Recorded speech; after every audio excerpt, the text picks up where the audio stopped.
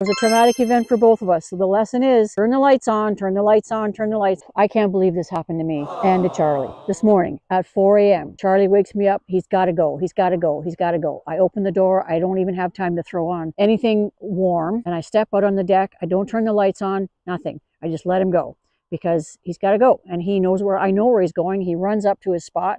And then I wait. What seems like an eternity. I just think, I'm starting to think maybe I should go in and grab a light. And then I hear a blood-curdling scream. I see Charlie's white chest in the moonlight basically coming after me. And right behind him is this white blob. And Charlie is, I've never seen him run so fast. He's a pretty fast runner.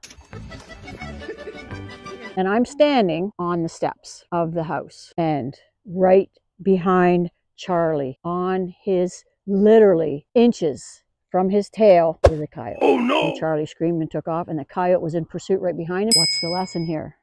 Always turn lights on when you live in the country and you go outside in the dark at any time of year. And in fall, they're starting to move because it's cool now, so they're not so slow anymore. Turn the lights on. Don't worry who might be disturbed by the brightness. Just turn the lights on. Grab a flashlight and grab something warm to put on just in case. But had the lights been on, that coyote would never have come out of the bush. He thought it was perfectly dark and Charlie was up there all by himself. Coyotes perform that way. Recon guy coming out to check it out. Boom, they're opportunists. Here's a nice fat morsel.